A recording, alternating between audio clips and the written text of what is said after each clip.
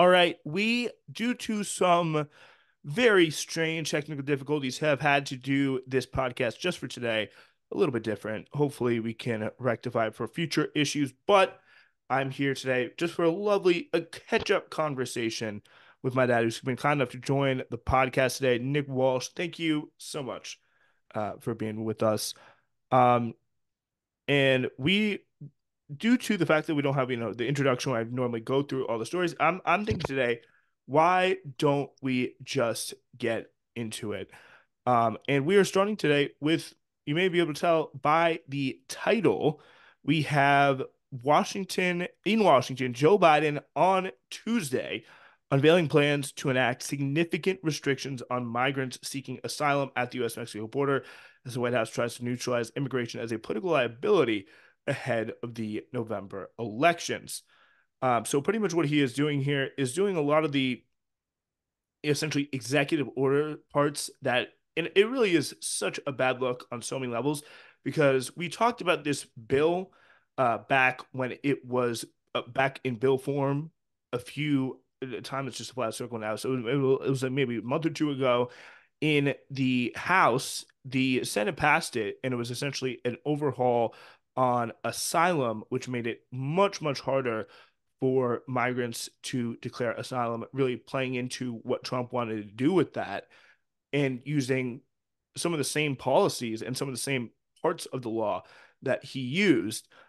And Trump essentially came out when that was in bill form, vetoed it, and or essentially came out against it, and it essentially served as a veto because Mike Johnson and all the rest of the House Republicans, despite saying, "Oh, we want tough immigration reform for years and years and years," and Biden's big, just loves open borders and loves, cartels and all that, they essentially took what the best chance they could have had at a good border deal, passed it away, and their argument was, well, Joe Biden doesn't need to pass laws; he could just do this by executive order anyway. So a few months later, what does he do? He passes essentially the same thing by executive order, essentially proving the Republicans' point. So, and this was supposed to be a move that was savvy politically. I just do not get it. The long-time anticipated presidential proclamation would bar migrants from being granted asylum when U.S. officials deem the southern border is overwhelmed. That point has happened. The I think was they said it was like 4 or 5 thousand interactions a week, and that is happening in a day on the border at the moment. The Democratic president has contemplated unilateral action for months after the collapse of a bipartisan security deal in Congress that most Republican lawmakers rejected at the behest of former President Donald Trump, the presumptive GOP nominee. So, what I really don't get here is, beyond all the cruelty and the insanity of Biden just being so hypocritical on this, which was really one of his big issues that he kind of ran on. I don't even think it is a politically smart move either. I'm very curious to get your reaction to this. Well, I think two things. One, what choice did he have, really? The border's a bipartisan issue. There's too many migrants coming across in an unchecked manner, and he had to do something about it. And you can say with hand on your heart that this is not the best thing to do, but he had to do something. I mean, again, that's another thing where I do kind of disagree with you. Like, this was something that he played into unnecessarily at every step of the turn. I feel like he could have taken the essentially win, especially after he took the positions that he took in the 2020 election, where he was talking about, oh, Donald Trump is trying to destroy our asylum system. We want to be different than Donald Trump. He said one of the big things that got him to run was the cruelty of Trump's immigration policy. And then he just goes and adopts it the moment he, perceives to have a little bit of political pressure. But again, this bill was dead in the water. This is something that he clearly wants to do. And again, there's not people who are, Biden voters or even would be Biden voters who are really pissed off, really upset about Biden. I just don't see that anywhere, even politically, like where he had to do this. And also, he's essentially proving their point, Republicans' point, when they said, "Oh, you have to pass it with you could just pass this with executive order. You should have done this a long time ago. You don't need to Well, sign don't this you think law." the And he's like, "Okay." messaging, don't you think the messaging back is going to be Republicans, you guys screwed this up. We had a bipartisan deal. Now I'm going to do this on my own because I want to fix the border and you guys don't. I mean, the spin doctors are going to have their way with this, right? So they're going to say, this is Biden being tough on the border, fixing the border. And certain people are going to say, no, it's not. And lost in this whole thing is the fact that all the immigration has kept inflation down. So, it's been a positive, to be honest, but Yeah. that's not going to play How so well. go into that for a little more? Just why would you say that inflation has kept or immigration has kept inflation down? Well, normally you can't have a 3.5 to 4% unemployment rate for very long without inflation ticking up, wage inflation, that is, in particular, which is, the biggest part of it. And we have had that because, and the best economists have picked their finger on the fact that there's been, you know, a 1 to 2% increase in the labor pool, which is based on immigration, you know. And that has helped keep labor costs down, helped keep inflation down, and And help that's keep yeah, interest rates down. of course, yeah, that's a very interesting point there with the price and the just the expansion of immigrant labor into the labor pool. Also, way more productivity, and that's something that we've relied on as America, like all throughout our society, time and time again. Also, for immigrants to be paid the lowest wages, and I think if there's some type of reform that needs to be made to the immigration system, is or to the just the immigration system and the labor system, is to make sure that these people get put treated at least semi more fairly than they do now, because at this point it's just like they are keeping the only way a lot of some of the the construction, some of the farming gets done in the South is through vastly underpaid immigrant labor. And if that were ever to change, I think we'd have like real problems, as we saw for a little bit when DeSantis, I think, tried to kick all the immigrants out of Florida. There was just nothing being done. So yeah, it's a big thing. And I think the important thing that you said 100%. there, the important thing that you said there, and I think we can get into a different thing with some of the wage inflation. It's definitely not been, and I think some of the top economists have said that a lot of this is greed, inflation, corporate price gouging, taking advantage of the situation of in a kind of inflationary attitude to just raise prices up in a very apparent way. And it's a theory that's been becoming more and more mainstream. But that could also be true while I think you have the situation with the immigration coming down. And what I want to know is, why is Biden so weak that he has to make that argument? He has to make Trump's argument for him instead of making the argument that you just made right there. I don't think he thinks that argument has any legs, really, with the middle class America that says actually immigration is sort of helping us. And, you Well, know, I don't think he thinks that it'll be that popular. Yeah. do you, I think he is wrong for that. I really do, because I think Hmm. Maybe. inflation is such a big thing for a lot of people that they care about. And again, it's like the reason why so much anti-immigrant sentiment is popping off, it is entrenching itself and normalizing itself into American society, is because there is no counter argument being made to Trump. Essentially, you have people like Al Sharpton. This was a really amazing moment for me to see people like Al Sharpton coming in, characterizing migrants coming into big cities as an invasion, using the same rhetoric that on the same exact channel of MSNBC they would have castrated Donald Trump for using towards, and Right. they definitely have castrated Donald Trump for using towards uh, immigrants in the past. It is an absolute another example to me of just the really lack of morals and lack of perception here from any of the Democratic Party. I'll assume you mean castigated as opposed to castrated, but the maybe I'm wrong on that. But It could be a little bit of both. I don't know. but the bottom line, of course, is, you know, when immigrants come, certain people welcome them and put them to work and help them assimilate, and certain people want to kick them out. And it's been that way in our country for since its founding. And we quibble over the exact amount of immigrants that are appropriate. And I may say 1.5 million a year, you may say 3 million a year, but the bottom line is we do need immigrants. And we can just fight over how many they should be. In my opinion, the more inflationary activity is the fiscal spending and all of the things that have gone on with the government spending so much money. That's been much more inflationary, and the migrant labor has helped.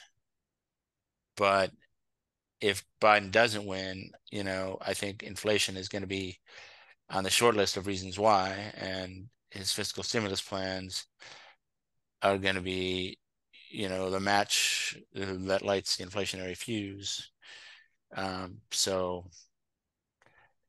I don't know. Do you And you see again, it differently? this is something that I didn't even have in the plan to talk about, but it's very interesting, and I think it's an important thing to talk about because I have seen that the Larry Summers of 2021 kind of mindset of inflation's going to have to go up, unemployment's going to have to go up because Biden did this really irresponsible fiscal package.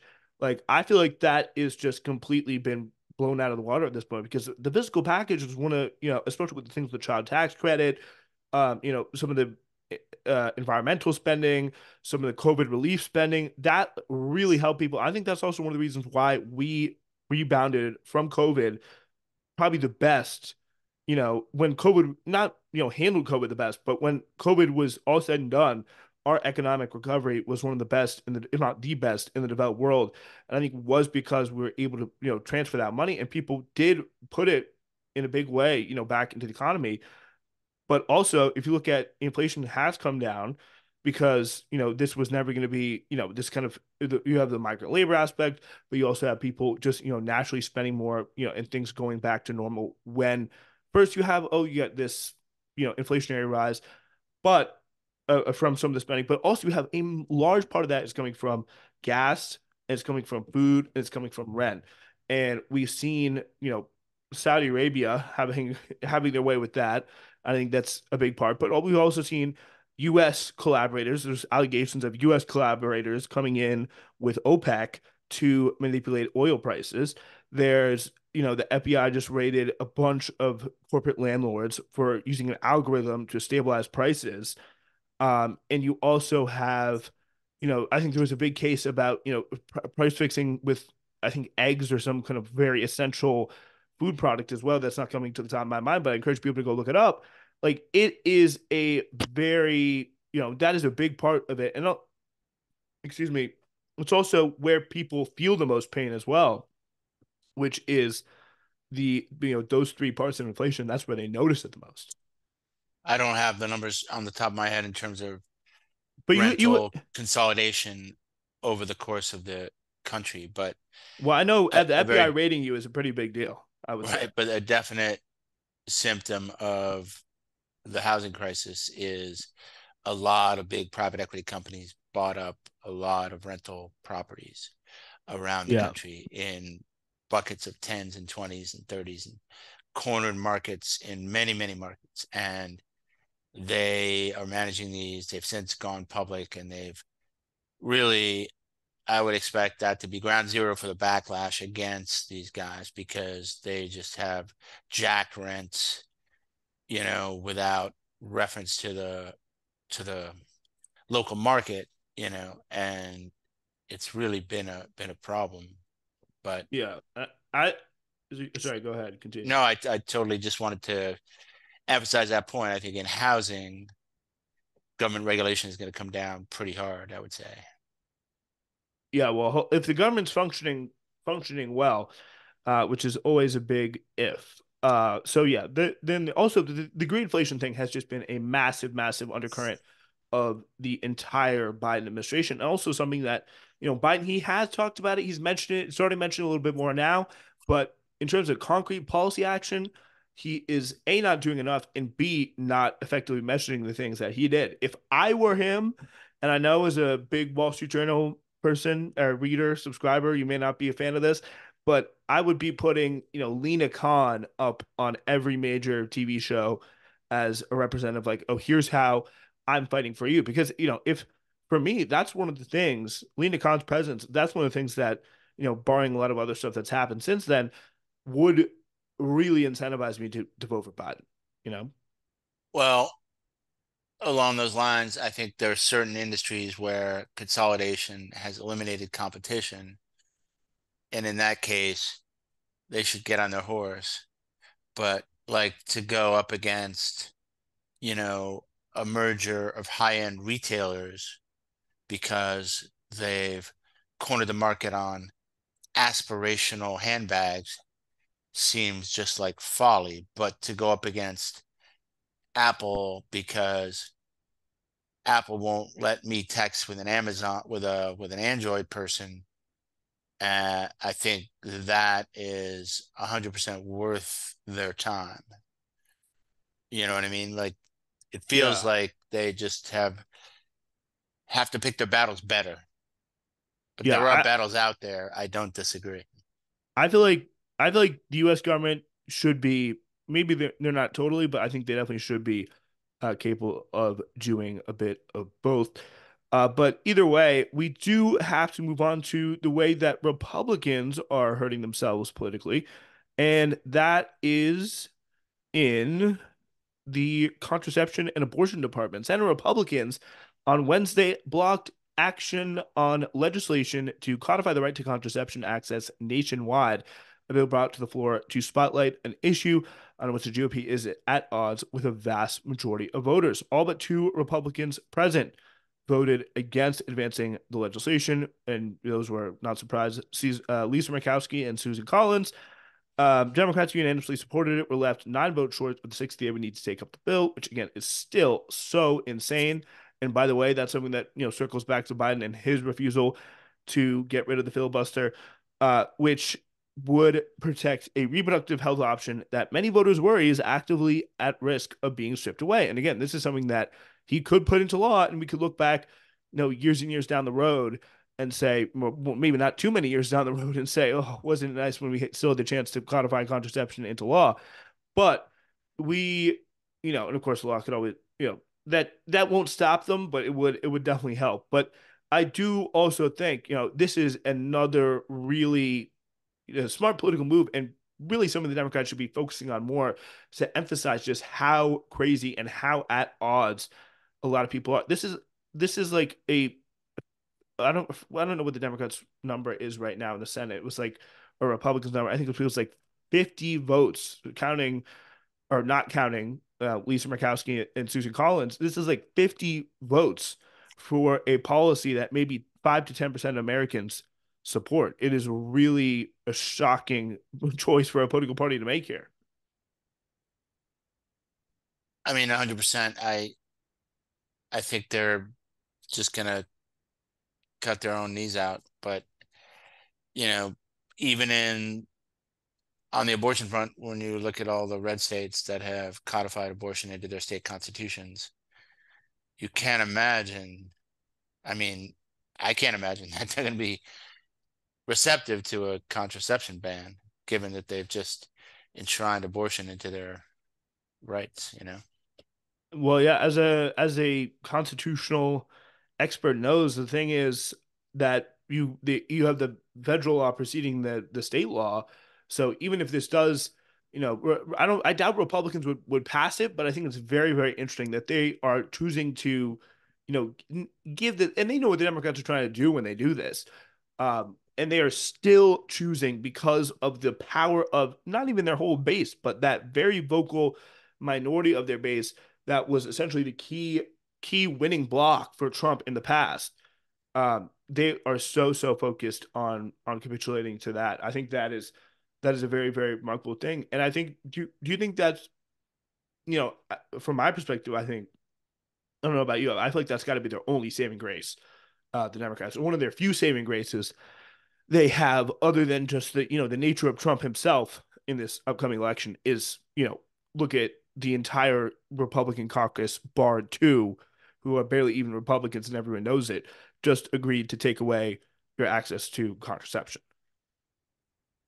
Yeah, I think their folly knows no bounds on that front in terms of Republicans doing that. It's quite surprising. I don't think it'll ever be enshrined anywhere, to be honest. But you know, maybe they just need like a what's the right term? Like a message vote or just like a show me vote if I'm in a Yeah, yeah. deeper blue district to or deeper red district to say, hey, I'm against abortion or contraception, you know. Yeah, and I do think the Democrats are going to, use it as that, and that's going to be another one of the things to because it is when you're looking at this election, it's very, very hard to balance out all, the different factors of just the extreme nature of the Republican Party, the unpopular nature of Joe Biden, and essentially, weighing those two in the various areas. But this, I would say, is a major, major boon to people, just the same way they did in 2022 viewing the Republicans as an extreme party, a party that is now, not the one that is conserving social norms and conserving the way things used to be, but it is actively taking us backwards. Like that is, I think that is a big thing that really changed for a lot of people in 2022. It's kind of the psychology behind a lot of the Dobbs vote because it's just like, whoa, like we were used to this stuff. 1973 was a pretty long time ago for abortion, and contraception, I believe, was before that even. Hmm. In terms of ruling, so that is a major, major step for them to try and take away, and this is only adding to it. And if I were the Democrats, I would be talking about this every day of the week. Fair enough. I All agree. right. Yeah. Yeah. I also did want to really get your reaction on this one. This was a policy that I was pretty excited about was the New York City putting in and voting for and all that. Um, this was something that was passed through by the legislature, all ready to go, signed into law actually by Andrew Cuomo, and they were setting up for it for the last few years.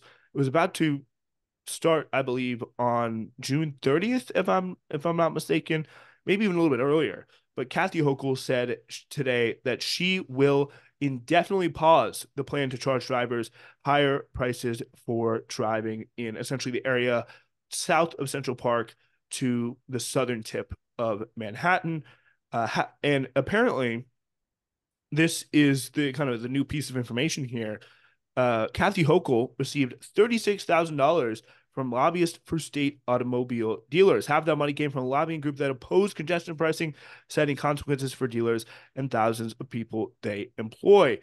As recently as 2 weeks ago, Hochul told world leaders at the Global Economic Summit that investing in public transit policies, through things like congestion pricing, is what cities are meant to do. But on Wednesday, Hochul declared traffic reform was not in the best interest of New Yorkers. After careful consideration, she said, I have come to a difficult decision that implementing the planned congestion pricing risks too many unintended consequences for New Yorkers at this time, she said in a news conference, which, by the way, there was no press even in the room at the time, which is very, very telling. On June 5th, this was today. For that reason, I've directed the MTA to indefinitely pause the program. So, it would have been a $15 toll for passenger cars.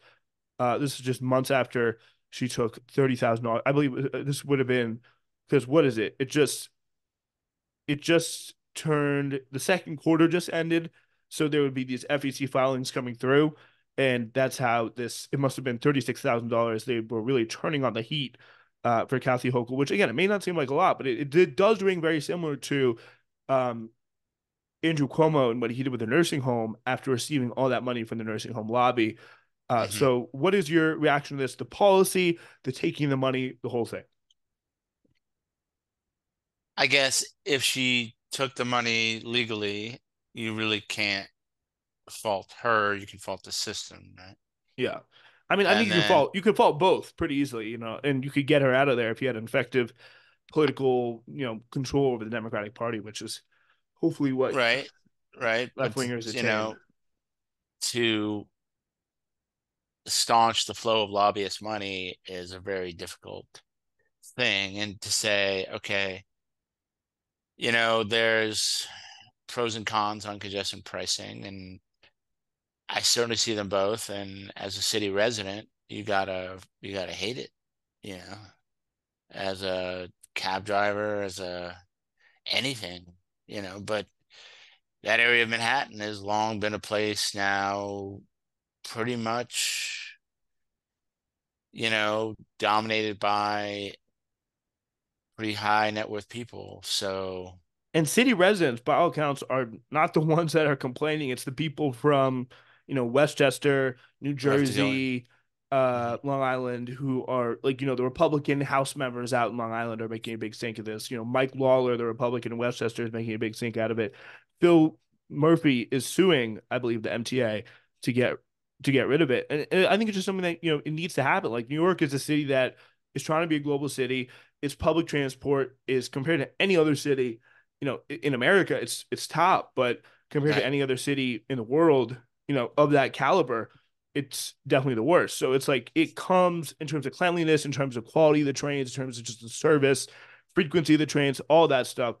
So I feel like it is a sign, and also would be better for the environment. It'd be it rates $1 billion apparently, according to the calculations on this. And I think the best part of it is they would pay that they also I think factored in a tax on New York City businesses.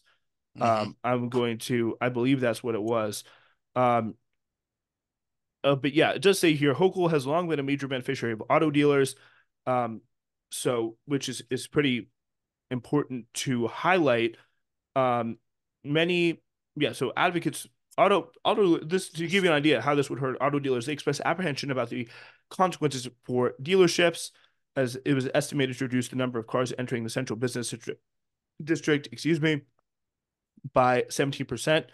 In February, the Dealership Association of Greater New York wrote in an email to subscribers that this is not going to be good. 2 months before the lobbying group submitted this comment, donated 18,000 to Hochul's campaign. Um, and another group gave her another 18,000. I think it was like a New York State Automobile Dealers Association.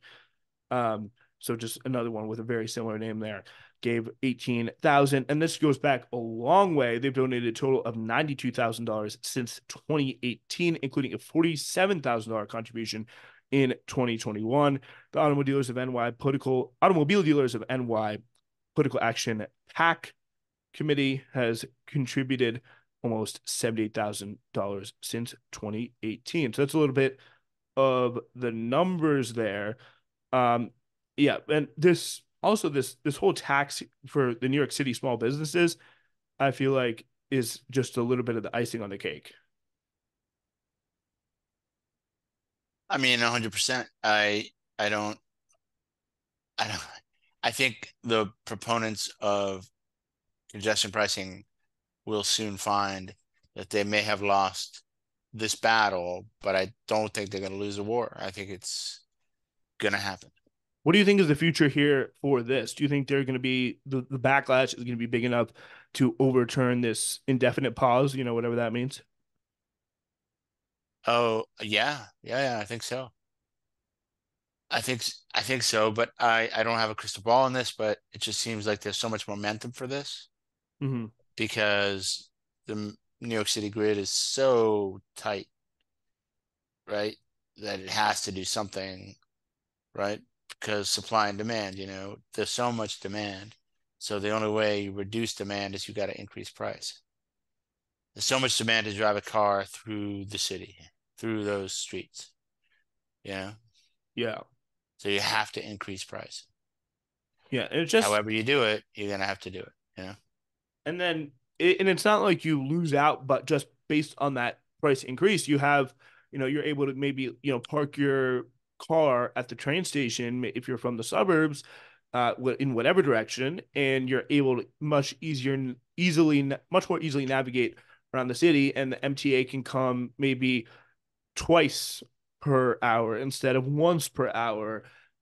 Exactly. for us here in the West. Like you, so you do get some benefit of it, and that is why even for in London, like I would never ever ever want to drive there. Like in New York City, essentially the same way, even though I've driven there before.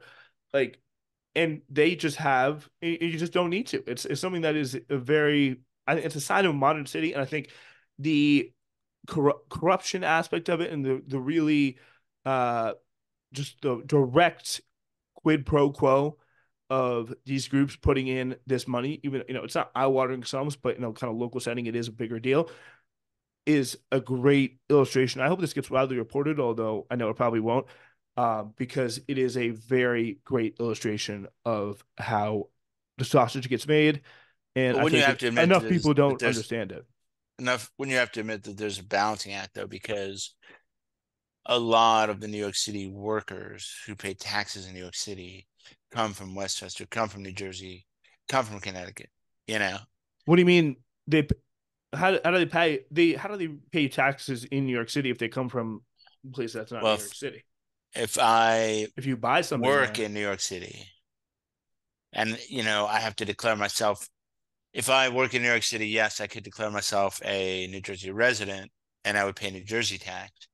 But I'm also buying lunch in New York City. I'm also stimulating the economy in New York City. yeah, I think that is the hope of the well, that is like part of it. That's going to be like the other side of it. But you do also have to say that I would say I think it's pretty clear that they have factored that part in because of course they're going to invest it back into transit. The whole it's not just a big personal screw you to drivers. It is done with the explicit aim of making the transit system better both within the city and commuter rail wise.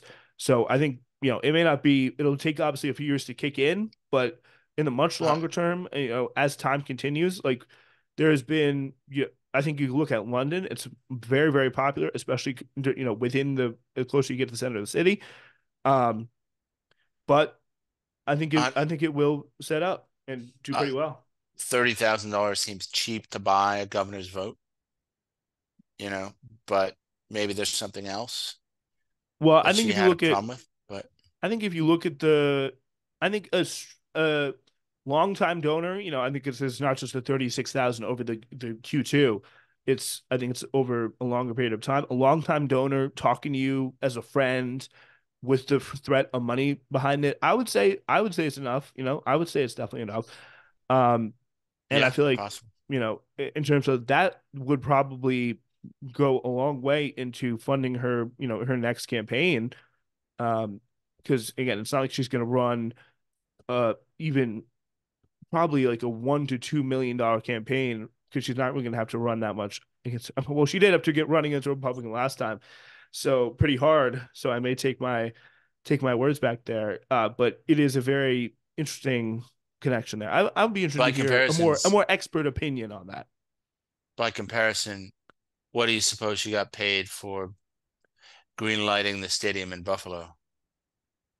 What did she? Oh, yeah, that would be very interesting to know because that's a an owner who can really put in, Right, that's her a home million turf, right right? away. That is also her home turf. And talk about, a longer, more deeply financially rooted relationship. I'm sure she has with, isn't it? It's a family that owns the Bills, right? I forget their names. Yes. Uh, It's oh, I'm forgetting, but Nelson, something like that. But yeah, she put a lot of more taxpayer money on the line to support that than we're ever going to get from congestion price.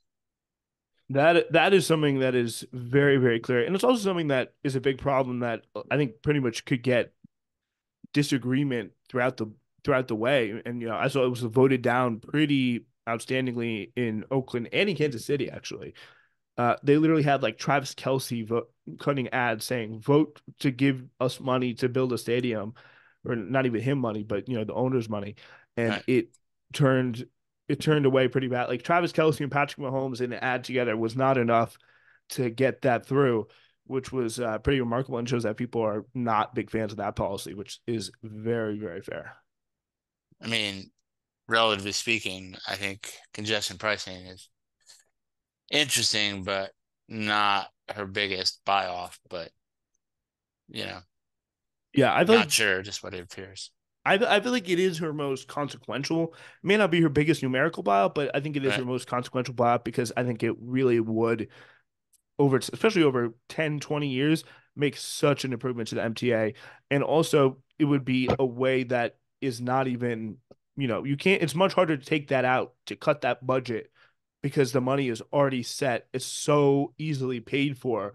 And once it sets in for a few years, it's going to be so hard to take away. But now, who knows when it will set in. True. True. It's All definitely right. a an open question as to whether it will eventually come to pass or not. No, I agree. Yeah, that's going to be very interesting to follow. I'm sure her office is busy with a lot of different people there. And, it's going to be interesting to see who she listens to. Just a collection of Long Island car dealers who have paid her $100,000 over the years, or the heads and the leaders of the MTA, who I'm sure are pretty furious right about now. All right, this is all we got for you guys today. We will be back on Friday. Thank you so much. It's Newsflash.